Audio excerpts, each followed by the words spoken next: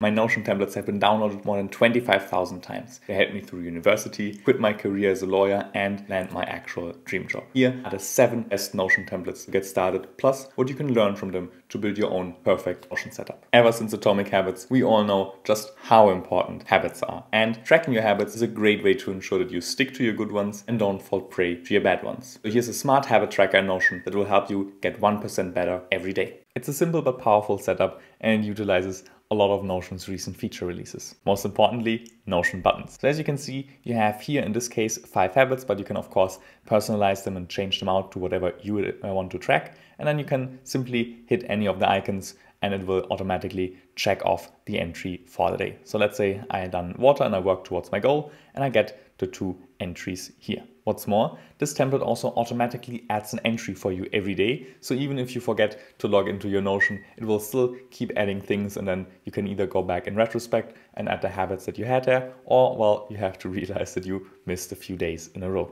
Last but certainly not least, look at these really cool analytics for your Notion habit tracker. As you can see, it automatically updated. I did water once a day, once per week, and if I check the second one, it updates to 2. I also have my goal and my individual targets for the week, and then I get my overall performance. That was the first of 7 templates. Just a quick heads up before we move on, you can download all of these templates for free with a link in the description. And now let's look at number 2. Do you ever get this ominous feeling in the back of your head that there's just too much to do, but you can't put your finger on what exactly it is you're supposed to be working at? You need a task manager. It won't magically reduce your workload, but it will help create visibility, and your brain does no longer have to keep track of everything you have to do, which means you can focus your energy on actually getting things done. So this is the main dashboard for your task manager, and there's a ton of features to offer. First off, a GTD inspired task manager right in the center. Now here behind these toggles, you have a lot of linked database views into the main task database, and we'll show you different sets of your tasks so that you can easily work with that. For example, your inbox will show you the tasks that you still need to process, so the ones that haven't been assigned to a project yet. Or the today view will show you everything that you need to do today, separated into the different energy levels. On the left, you see a list of your projects. So I can easily open them up and on here then see another dashboard that shows me just the tasks for this project, the notes for this one, or any links that I wanted to add. What's more, the task manager comes with your own personal assistant who will give you an accurate report of how your performance is going. So at all times you can see how many tasks you have to do today, how many tasks are overdue, your upcoming deadlines, your open tasks, your active projects. So now you have a place for all your tasks. But what about your thoughts and ideas? When it comes to organizing your knowledge fast and easy, a simple Zettelkasten is the way to go. Here's how the Zettelkasten dashboard looks like when you open it up. And as you can see, you have a quick capture area for your new notes. You can also jump into the databases and, for example, look at your Zettelkasten in more details. And then you have an inbox to see which notes you need to process, So if you have a fleeting note, that means it's in the very beginning stages. You still need to look at it. You still need to connect it to other things. And then once it is a permanent node or a connector node, you can just drag it over there and it will disappear from your list. What's also cool about this template is that it will automatically resurface notes. You've probably run into this issue before. You take a lot of notes on things and then they just get buried at some point. Zettelkasten is actually 2 ways to avoid it. One, through many connections inside the node, so you jump from one node to another. Plus, in this template,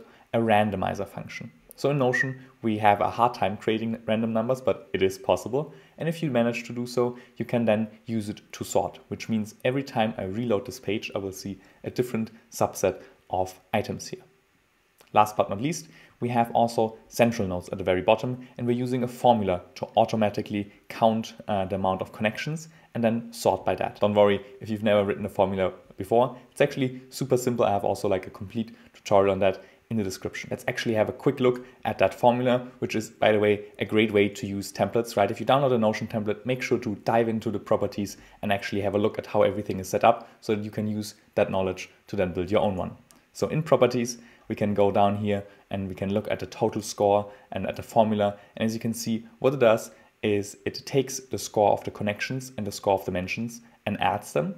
So then the next thing you would need to do if you look at a template like that, you would need to go to next property to figure out, okay, how is that one built? So let's look at score connections, and you can see this is a roll-up. So this roll-up checks the mention ones and then just counts them all. As you can see, by going now deeper into the back end of the system, you can figure out, okay, this is how this feature was built and this is how I can use it in my own workspace. Equipped with these 3 templates, your Notion workspace already has a great foundation and you covered the most essential functionalities. A template for organizing your knowledge, a template to get 1% better every day, and a template that will help you get stuff done. Now, let's look at 4 more specialized and slightly more niche templates. If you're looking for a way to easily keep track of your favorite recipes, plan ahead the meals for the week, and know always which adjustments you made to get the perfect flavor combination, then this one is for you. This one has to be one of my favorite Notion templates of all time, simply because it looks just so pretty with all the food. The cool thing and main feature of this dashboard is this Kanban in the middle. And what it does, it's just a board view in Notion, but instead of having like selects or stages, I used the different days of the week for the categories and then laid them out in order.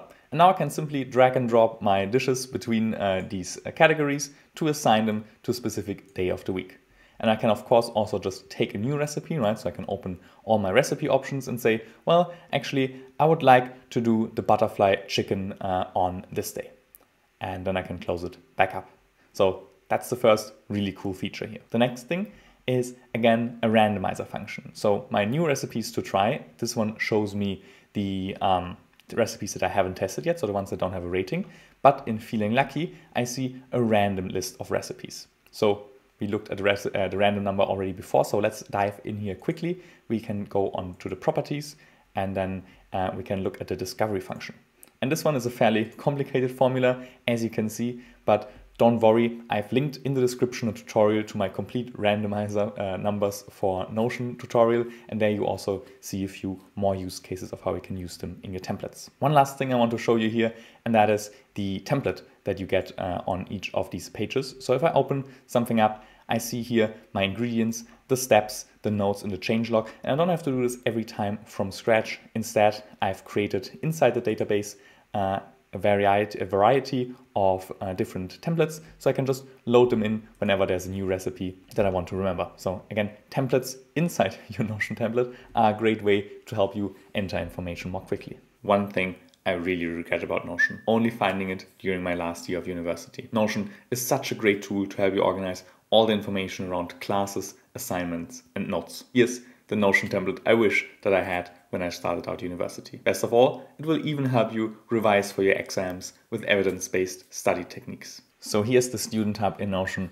What can we learn from it for our own workspace? First, one thing I really like to do on main dashboards is to use columns to actually add navigation, right? So as you can see, this is a 3-split column layout. And on the very left, you have your different courses. So I can just jump quickly into any of my active courses. I can look at them, and on them I have again a dashboard, right, that shows me all my assignments and exams, all my notes, and all my revisions that are linked to this specific course. In the center, I have the actual main part of the information. So I can quickly at a glance see all my upcoming assignments for the week.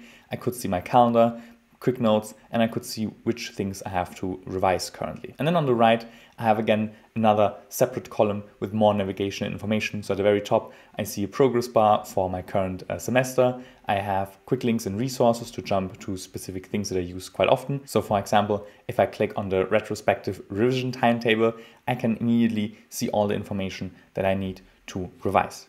And this is also the part with the evidence-backed study method, right? Revising things on a schedule and like always revising the things that you performed the worst on is a great way to increase retention and make sure that you practice active learning instead of just the passive consumption of knowledge. And on here, what you can do is you can just add your sessions, and then you can use roll-ups and relations to record which topic you actually practiced. And then down here, you see your different topics, and they automatically roll up whenever they've been mentioned up here.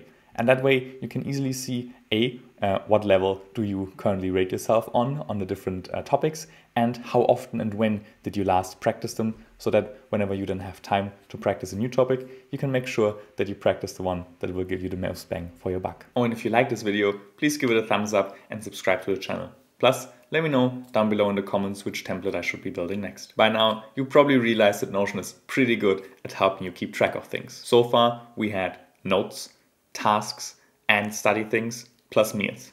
What's missing? Workouts. Unlike some of the other templates that we've seen so far, this one has pretty much all the content on the very first page. You can easily add a new workout session, you can record new moves, and you have in the bottom, of course, analytics again that show you exactly how well you've performed, like how much you reduced or increased your weight, how many calories you burned, your training hours, and so on. And the way it works in backend is that you have a range of databases. So you have your exercises and your routines, and then you connect them all through relations, which means that when you're then ready to have a workout, right? So if I say, okay, I want to do a new workout, I can open it up and then I can start connecting my different routines. So I can say, okay, for this workout, I did my not very good sample exercise and I did some running, and that will automatically load in the estimated time. And I can then modify it if I want to change something, and I can add the calories. But the main information is stored one level down, right? So I can look at my not very good sample exercise, and here I can see, well, this routine consists of 2 other exercises. And based on that, I assume that it takes a certain time, and I can then also see how often I actually did it. Last but certainly not least, finally, a solution to help you write things more easily. No more drowning in literature or staring at a blank page wondering where to start. It's a simple system to turn all of your research into actual results. So at this point, you can probably spot a few recurring themes of building blocks that you can use to make your own workspace better. Like example, in this one, again, we have our multi-column layout on the front dashboard just to structure things a bit better and enable navigation. We have also, like for the first time, this navigation bar at the very top to let us quickly jump into the individual areas. One thing that we haven't seen so far and that is super cool in this template is the use of something called global tags. Now, in this academic writing template, you have various types of things. You have your writings, right? The things that you've already written before. You have your reading list, like all the resources that you've taken, and you have notes. Now, when you start a new writing project, ideally, you would be able to see everything that belongs to this. But the problem is that all of that information lives in separate databases. So how can you quickly and most importantly, automatically pull everything together? Well, the answer is global tags. Let me show you how. So if I want to add a new writing, so I say, I want to write a new article, and I open up the template. And now at the first glance, you already can see that I have, again, a dashboard nested inside that would show me related writings, my similar writings, my meeting notes, brainstorm notes, readings, and so on and so on. But none of that is populated yet. So what do I need to do? Well, I need to add a topic. So I can go in here and I can say, well, the topic that this article is about will be effective learning. And this now automatically, as you can see, pulls in everything else in this workspace that has been tagged with effective learning. And now in my dashboard below, I have things here. This one always takes a second to load, but you can see the connections already up here.